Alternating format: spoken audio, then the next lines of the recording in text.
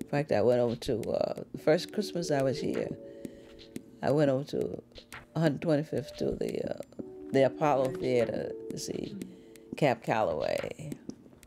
You take the cars off the street, Yeah. they look exactly the same as when they first met. Yeah, The more houses cars look in the exactly the street. same.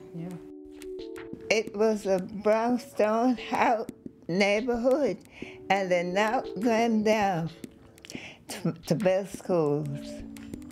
It was very heartbreaking because you lose your friends. So I said, well, listen, now is the time for us to bring the music back to Brooklyn.